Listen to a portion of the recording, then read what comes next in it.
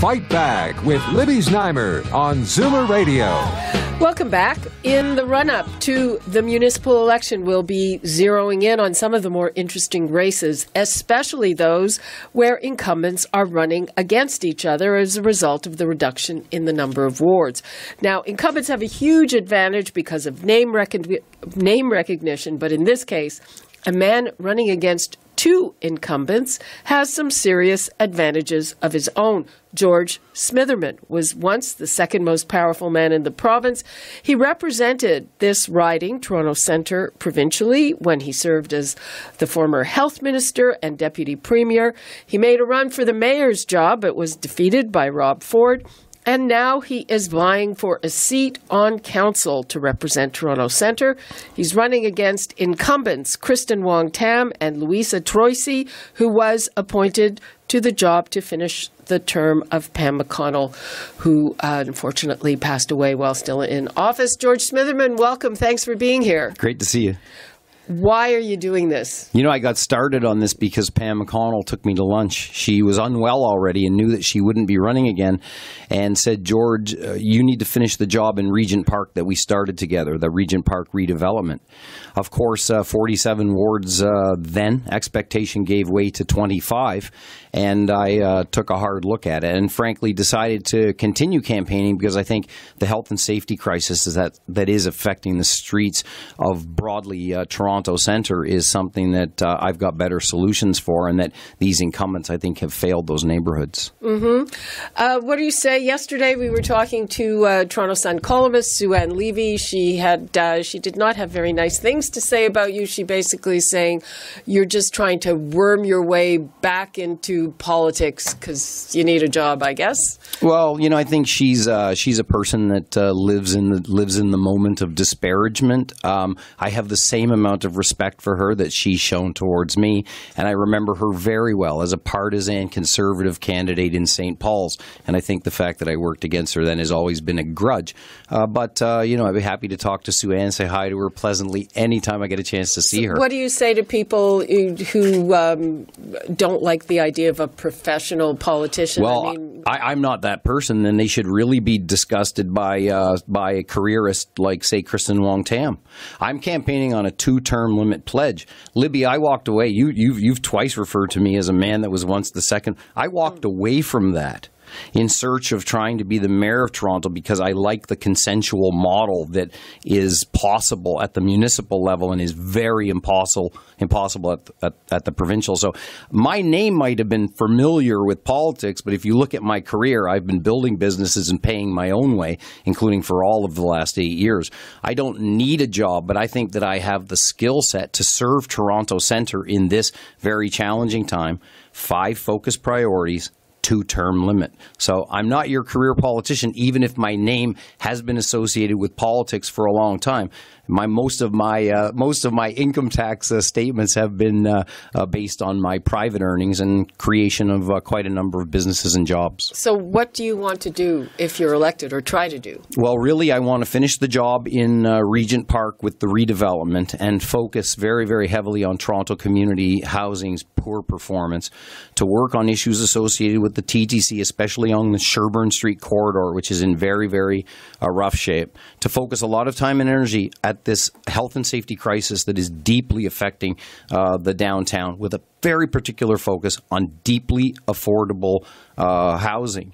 And I want to work on poverty through addressing social isolation for seniors and using food as a point of objection. So 5 key priorities and 2-term limits. That's a big issue for us here, social isolation for seniors. How many do you have living in your riding, and specifically, what would you like to do about that? Well, Toronto Centre has the largest number of co-ops in all of Canada, the largest number of Toronto community housing units in all of Toronto, a tremendous array of private rental housing, and, of course, many seniors who are aging in place in homes. So Toronto Centre is a place I really identify as having a lot of seniors, but also a lot of seniors at risk of social isolation. The resiliency of the St. Jamestown neighborhood with those 18 or 20 really large buildings is brought into serious question by the fire at 650, the previous fire at 200. We don't even know where the vulnerable seniors are. So my focus is use food as the means of addressing poverty and bringing people together to address social isolation. How do you specifically, what do you do? In Toronto Centre, there's already quite a bevy of food programs that they're quite unequally distributed. In Regent Park, we've got a tremendous amount of activity, but in St. Jamestown, there's no physical facilities. So I want to work to create capacity by sharing skill set across the array of community programs. A food bank? Or? There are already aspects of food banks and food programs, and Regent Park, in the redeveloped sense, has had some physical space built in to support those programs. St. Jamestown, which was built in the 1960s, largely has no physical capacity to support that kind of programming. And also, we've got the Riverdale Farm, which is looking to how it can actually transform itself to look at what modern agricultural looks like, rather than being kind of a reflection on Little House on the Prairie. Okay. What else? You have Louisa Troisi, who is the incumbent, but she was appointed and said she wasn't going to run again. You know, I really have a difficulty with her candidacy. Certainly some people are supporting her, but when they're reminded that she made a very solemn pledge not to run if appointed, I think that shakes the foundation of trust. She wouldn't have been appointed as the councillor if she had been honest and say, it's my intention to run. She wouldn't have been appointed. That much is clear. So I really do take issue with that. And I think personally, Pam McConnell got very, very significant votes in that ward and we ended up being represented by someone that on many points really didn't reflect Pam so well. So I think her public service should come to an end, and that Miss Wong Tam should be or will be the primary opponent. Okay, we are going to be talking to Louisa Troisi after a break, but just before we wrap up, you think your main opponent is Kristen Wong-Tam. She's considered very left-wing. You're sounding pretty left-wing here, so what's the point of difference? Well, I think I'm broadly in the center. I'm a pragmatic person. Two big points of difference. One is in approach and attitude. I'm pretty sure Mr. Tory is going to be reelected. She and Mr. Tory are at distinct odds. They really have a personal animus, which is unhelpful. So on the one hand, I want to go to City Hall and work with my mayor in defense of the city against the province, not arrive at City Hall with my backup. So that's point number one. I just think on deep affordability, if we want to address the health and safety crisis, which is very prevalent in Toronto Centre at the moment, housing, deeply affordable housing, is one of the critical ingredients. Toronto Centre, because of all of the development, has spun off a couple of $100 million that Ms. Wong-Tam has had discretion around. She's put far too little of it into deeply affordable housing. I will make that a much stronger commitment. It's a necessary step to address the health and safety crisis that we're experiencing at the street level in Toronto Centre. Okay, George Smitherman, thank you so much for joining us. Thanks. Great to see you. Great to see you. Okay, we are going to bring in Louisa Troisi. Hello. Hi, Libby. It's Lucy Troisi. Sorry, Lucy. No worries. I don't know if you were listening to George Smitherman, one of your opponents, and he basically said you shouldn't be running because you gave a promise not to run when you were appointed to this job. Well, it was never a promise, Libby. I did have no intentions of running, but when George Smitherman registered to run, my phone actually rang off the hook with people encouraging me to reconsider. So I had to consider the idea for a long time, which is why I waited so long to actually register. Kristen Wong-Tam also promised that she would only serve for 2 terms, so I took her at her word. She has always been honest with voters and me, but it's time for new blood, and neighborhood safety is a priority that voters want addressed in Toronto Centre. Okay, and by that, are you referring to safe injection sites? You're not a fan of them. Well, no, actually, I support harm reduction initiatives. I sat on the Regent Park Community Health Board for well over a decade, so I do support harm reduction. What I've been asking for is a moratorium on our ward because we have the most injection sites in one neighborhood than any neighborhood in the entire world. Surely the opioid crisis isn't just at Sherbourne and Dundas. So I'm asking for a moratorium in our ward, and I'm also asking for wraparound services of addiction counseling and mental health supports in those facilities so everyone is safe in the neighborhood. But, there's all sorts of other safety issues that have plagued our ward. Gun violence. Yes. I've called for a gun amnesty program where I would introduce, $1 million to a gun amnesty program over the next 4 years so that we could get 10,000 registered guns off our streets. The RCMP says there's 23,000 registered guns in Toronto alone. Who knows how many that are unregistered, but a payback gun amnesty program works. It worked in 2000, and if we put $1 million over 4 years, we could get 10,000 guns off our street. I want to get back to the issue of those injection sites, and you want a moratorium. What are some of the things that have happened? Because I gather there have been problems resulting from these sites. Yes, and my office has been inundated with complaints in terms of what's been happening in their neighborhoods. So there's all sorts of escalated violence, inappropriate behavior. Can you be a little specific? Well, there's lots of fist fighting. Who've been victims in a lot of this are the homeless. The drug dealers have been robbing them and beating them up. Seniors who live in Toronto housing buildings all around those neighborhoods, they're afraid to leave their streets. Parents cannot send their children to school alone anymore. People don't want to visit their friends in some of those neighborhoods as a result of just the escalation of violence, people defecating on people's properties, drug dealing, all sorts of crimes going on in several parts of the ward. George Smitherman, who was just here, mentioned some programs he would like to see specifically targeting seniors who are vulnerable. Do you have any plans like that? Well, my first priority is to get the neighborhood safe, because we could have, my background is a community organizer with Parks and Recreation, and I worked in wards 27 and 28, which is now Toronto Centre, for 30 years of my career. And I've always said that if a neighborhood isn't safe, it doesn't matter what kind of great programs and services you run in those facilities, people aren't going to go. So my priority is to ensure that people are safe, and then we could run programs and services for seniors. There's lots of seniors in our ward, and they need lots of attention. And sometimes we may have to provide services within their buildings as a result of them being unsafe to leave their buildings. So I think I would bring a lot of programs, as I have done in the past, where I actually brought programs and services directly to their buildings for them to have. Okay, hang on, Lucy.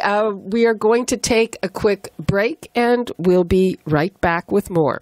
You're listening to an exclusive podcast of Fight Back on Zoomer Radio. Heard weekdays from noon to 1. Fight Back with Libby Znaimer on Zoomer Radio.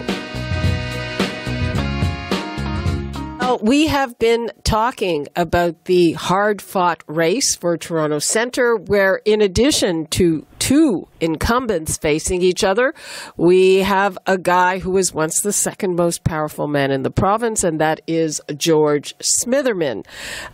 So right now we have incumbent Kristen Wong-Tam on the line. Hello? Hello? Kristen Wong-Tam, are you there?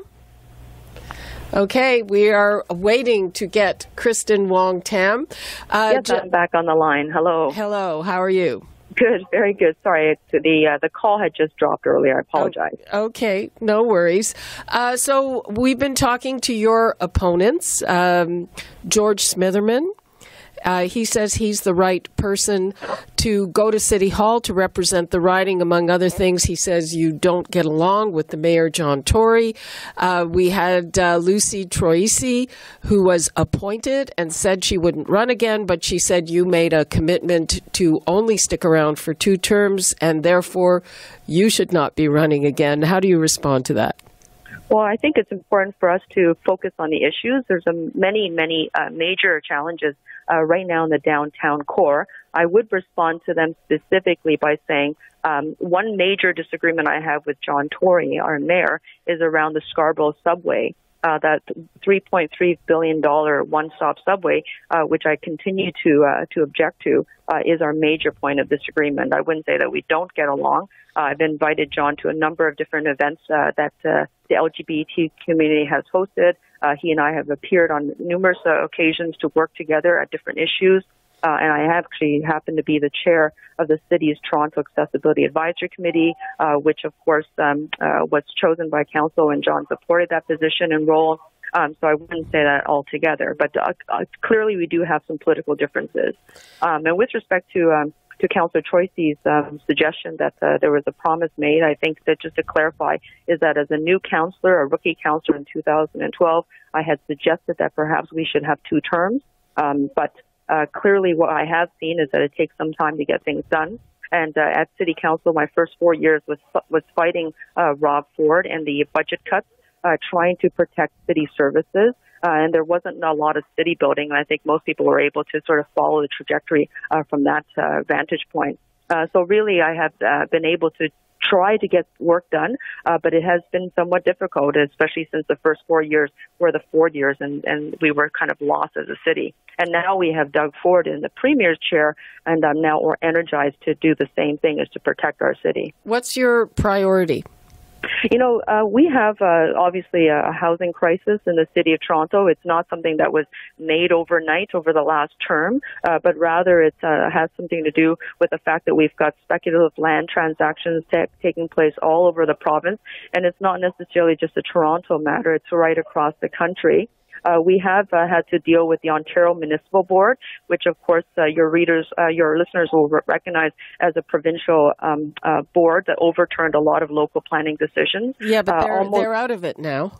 Yes, but it took 6 years to dismantle the Ontario Municipal Board, and I'm proud to say that I led the charge at City Council. And many of the applications that you see under construction today, 6 out of every 10 developments was pretty much approved by the board. So I'm pleased to say that we were able to successfully dismantle the board, but I had to outlive 2 premiers and work to work with 4 municipal affairs and housing ministers to be able to dismantle that board. And that board was only dismantled earlier this year. But we effectively did do it. I'm very proud of that accomplishment. Lucy Troisi wants a moratorium on safe injection sites in your riding, in your ward. What's your position on that? Well, I think it's important for us to take a look at the facts and the data. Safe supervised injection services and harm reduction services do save lives. I think we can certainly agree on certain matters is that the communities and neighborhoods that host these services must also be kept safe.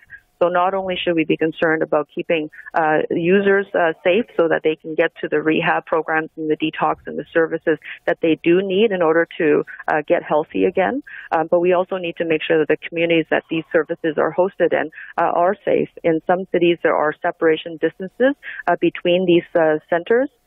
Whether it's methadone or what have you. And I think that's something that we should be exploring. The concentration of them in the downtown east, I think, is probably something that Councillor Troisi is concerned about, and we share that concern. But to have a blanket moratorium across Ward 27, 28, or perhaps the downtown area, I think we need to be able to make that decision based on real data, and that data has to be provided by Ministry of Health, which of course provides all the funding for these services.